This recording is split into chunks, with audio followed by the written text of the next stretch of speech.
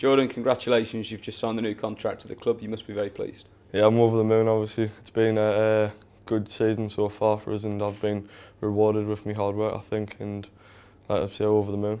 On a personal level, how much does the deal mean, not only to you but obviously to your family? Growing up in Washington, your family are obviously Sunderland fans.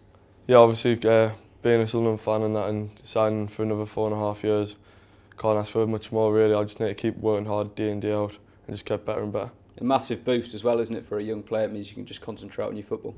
Yeah, obviously it's just nice to get it out of the way with now. Then I can just, like I say, just concentrate football, keep working day in, day out and hopefully get on the side. Looking at the rest of the season, what's the aim for you now?